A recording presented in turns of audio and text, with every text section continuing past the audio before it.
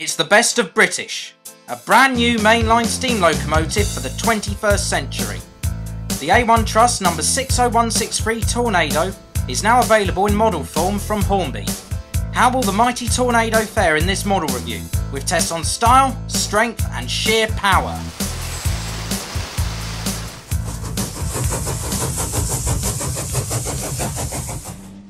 In 2008, 60163 Tornado was released to traffic for the first time, running in on the Great Central Railway in her early grey livery, before being painted in her now familiar British Railways apple green. The locomotive was the culmination of a dream, people who shared a vision and were determined to turn it into a reality. The engine has achieved superstar status, appearing markedly in the national press as the star of Top Gear's Race to the North, and now it has been immortalised by Hornby in 3 model variations to be released this year. The first, and the subject of this review, is the budget railroad range Tornado. On receiving the model, the first thing I noticed was a little sticker applied to the handsome yellow and red packaging, a DCC Ready sticker. The box is the standard Hornby affair, though annoyingly it does not use the plastic inserts of previous railroad models, regressing somewhat to the polystyrene tray of previous years. At a first glance, the bulk of the new build Peppercorn A1 is captured extremely well.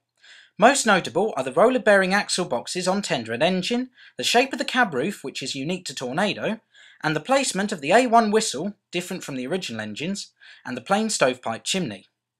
On the front buffer beam, the electric lighting and their lamp brackets are absent, but the holes for their placement are not, leaving 3 distinct square holes in the running plate. The hole for the vacuum pipe in the buffer beam is also present, but no extra detail is provided with this budget model to fit. The handrails on the cab, tender and smoke deflectors are moulded onto the model, much like the Railroad Flying Scotsman model. The handrail for the boiler is separately fitted. The buffers are not sprung and are in fact moulded onto the model. This is something of a disappointment, as my example had some damage to the right-hand buffer. The plastic is clearly not durable enough, and caution is advised when handling the buffers. If you are brave enough, as I intend to be, to fit new buffers, spare sprung buffers can be obtained from Bachmann of the correct LNER type. The tender shares this type of buffer. Detail on the rear of the tender body is crisply moulded, though again there is no vacuum pipe, but a hole for fitting one remains present. The tender is probably the strongest part of the model, capturing every single unique detail of Tornado's tender, down to the anti-slide plating on the water tank to the cabinet of dials on the front. The spoked wheels are a joy to behold and capture the prototype extremely well. The connection between the tender and locomotive is a simple bar arrangement, with 2 holes for changing the gap between cab and tender. This means the tender, like the Bachmann Peppercorn A1s, does not have pickups of any form. The cab is also moulded very well, entirely in plastic and as part of the injection moulded body shell. 2 cab seats are provided, one either side. The cab roof, though relatively plain, is a very accurate presentation of the prototype's different curvature. The chassis is a very familiar affair. It is the standard Hornby Pacific arrangement. The Cartazzi wheel set, the 2 small wheels under the cab, are flangeless, allowing the model to negotiate tight curves with ease. When lined up alongside 2 Bachmann Peppercorn A1s, the differences are clear. The top engine is Bachmann's W.P. Allen model, and the bottom is Bachmann's own model of Tornado, first released in 2010.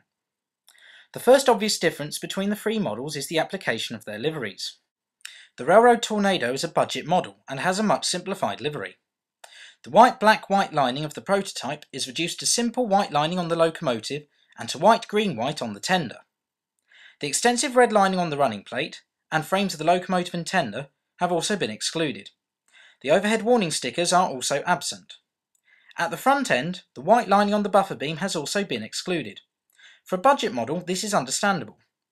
The nameplates are printed onto the smoke deflectors and are easily legible.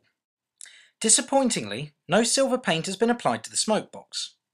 One of Tornado's most recognisable features are her burnished smoke box straps and handrail, and to some extent this changes the face of the model somewhat. This is a very minor quibble with an otherwise excellently painted model. The livery application is crisp and sharp, the model looking smart regardless of its much simplified livery.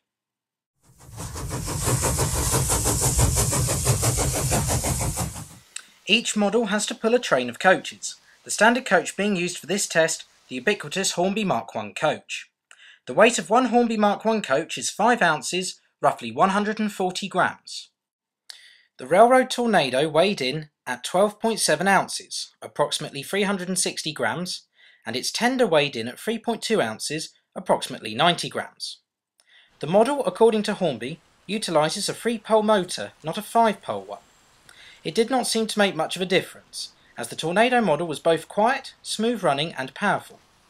14 coaches were pulled on the level without any problems.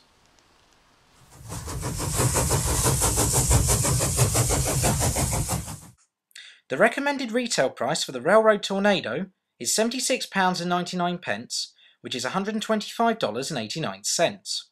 In comparison, the cost of a full-spec A4 Pacific is now reaching the £140 mark, whereas the high-spec Tornado model, not yet released, is set at £92.99. However, the Railroad Tornado is definitely value for money against the Bachmann Tornado model, which has an RRP comparable to the Hornby A4s, of £141.95.